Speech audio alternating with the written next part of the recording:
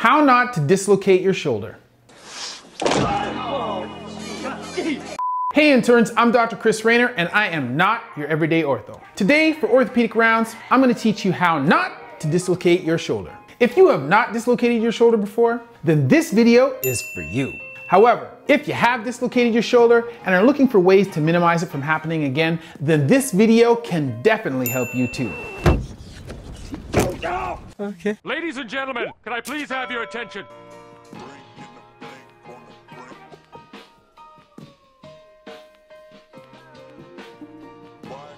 Let's get to the topic at hand. Number 1, what is the labrum? The labrum is a fibrocartilaginous rim that is attached to the edge of the glenoid of the shoulder.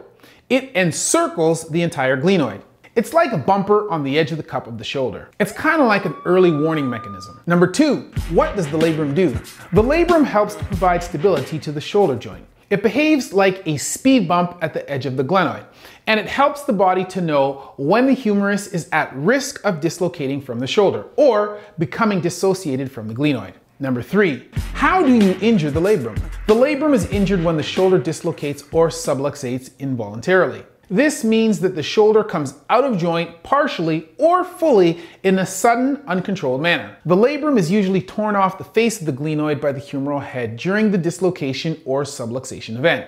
Number 4, do you need the labrum? Yes, you need the labrum.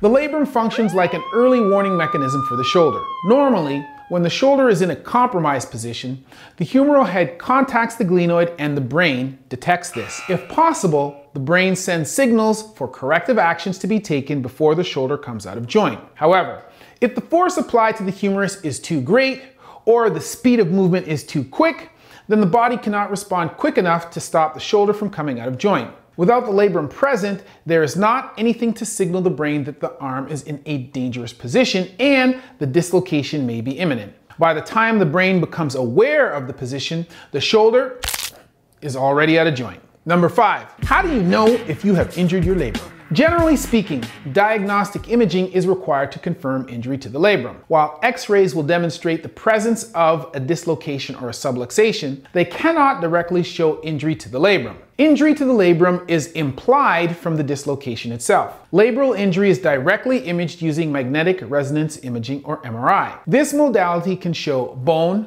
cartilage, and soft tissue, so it will reveal the presence of an injury to the labrum. For additional clarity, a magnetic resonance imaging arthrogram, or MRA, can be performed. With this study, the shoulder is injected with radio-opaque contrast agent before the MRI, so that exquisitely fine detail and subtle injuries can be demonstrated. In some cases, if additional bony injury is expected, then computed tomography, or CT scanning, may be used to assess the condition of the glenoid and to determine the presence or absence of an anterior glenoid avulsion fracture, otherwise known as a bony Bankart lesion.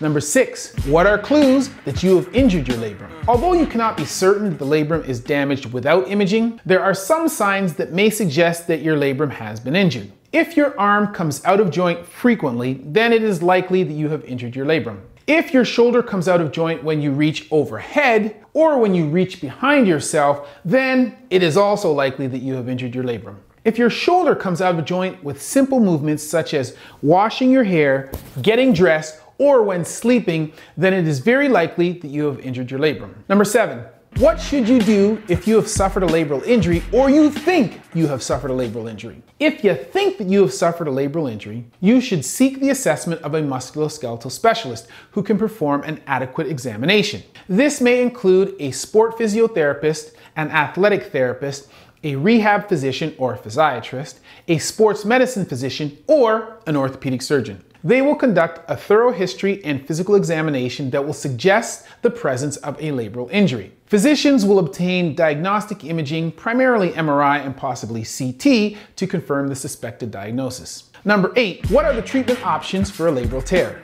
The treatment options for recurrent instability of the shoulder include both non-operative and operative options. Effective non-operative options include primarily active progressive physical therapy to restore mobility and supportive strength around the affected shoulder. Passive modalities, massage therapy or chiropractic therapy, may be utilized to address pain symptoms following dislocation events, but they are not likely to do anything to minimize the likelihood or stop the occurrence of future dislocations. Exercise therapy will increase the strength of supporting musculature and will improve the proprioceptive ability of the brain to minimize the chance of future dislocations. Number 9, what are the different surgical options for a shoulder stabilization? Operative options include a number of different stabilization procedures used to restore stability to the affected shoulder. This includes a shoulder stabilization, a remplissage procedure, a Latarjet equivalent procedure, a humeral allograft procedure,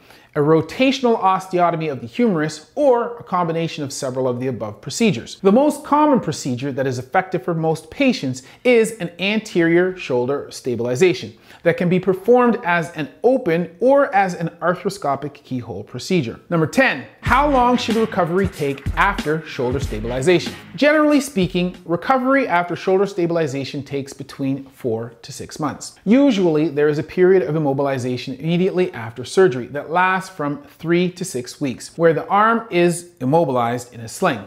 This period allows the labrum to begin healing to the bone onto where it has been secured. This is followed by a period of physical therapy where first the range of motion of the shoulder is restored before the strength of the arm, shoulder, and the back muscles are developed. This may take another 8 to 18 weeks based on your progress through the rehabilitation protocol and the time that it takes to return to your baseline level of function. Number 11, how do you know you are ready to return to activity after a shoulder stabilization? Your ability and readiness to return to activity after shoulder stabilization will be jointly determined by your therapist, your surgeon, and of course, yourself, and is usually based on your progress through the rehabilitation protocol. While some specialists will use time from surgery as the primary determinant for assessing readiness to return to activity, there is now evidence that criteria based on range of motion, strength, and proprioceptive function are more appropriate. This just means that your physiotherapist and your surgeon will assess how your operated shoulder functions relative to your uninjured shoulder. If the function is similar to your uninjured shoulder, then you are likely to be cleared for a return to activity. If there is any asymmetry between the two sides, you are likely to require additional rehabilitation before clearance is given. And number 12, what does the future hold if you have injured your shoulder? What are the outcomes after shoulder dislocation? Studies show that young active patients who have suffered a shoulder dislocation are quite likely to suffer additional shoulder dislocation events without a surgical procedure to stabilize their shoulder. In young males who engage in physical activity, the redislocation rate is nearly 100% without surgery. Although recurrence rates are lower with physical therapy alone after a dislocation event, they are not as low as recurrence rate after combined shoulder stabilization and physical therapy together. Redislocation rates after stabilization may occur as frequently as 25% of the time. Finally, number 13, what do you do to avoid a shoulder dislocation? To minimize your chances of shoulder instability, there are several steps that you can take to avoid shoulder dislocation, or at least minimize your risk for this injury. You should work to maximize your flexibility, mobility, strength, and proprioception of the affected shoulder. First, you should work on developing a full passive range of motion of both shoulders that is symmetrical. This minimizes the chance of injury due to asymmetry between the sides. Second, you should work to develop strength throughout the available range of motion. This minimizes the chance of injury at parts of the range of motion where the muscle is mechanically disadvantaged, normally when it is very short or very long. Third, you should develop overall strength in the shoulders, arm, chest, and upper back to maximize your ability to withstand sudden external forces that might otherwise cause a dislocation or subluxation event. Fourth, you should routinely practice proprioception training to train your brain to recognize and be able to react to changing positions and movements that may lead to dislocation events, thereby decreasing the likelihood that they might occur. Finally, you should regularly train awkward positions in a controlled setting. This allows your body to have an established method for dealing with an awkward position before you find yourself in that position for real. You don't want the first time that your brain has to figure something out to be the time that it is actually happening for reals. Okay. For exercise tips, workouts, or exercise tutorials, you can check out our exercise channel on YouTube, Human 2.0. If you like this video, then subscribe to my channel and become a part of the Intern Army. Hit the notification bell so that you don't miss any of my weekly content. And be sure to share this with a medical student or someone who is interested in medical topics. And of course, don't forget to follow me on my socials. Thanks for watching. I will see you for rounds next week. And as always, that's been a word from Dr. Chris, not your everyday ortho. Just a flesh wound.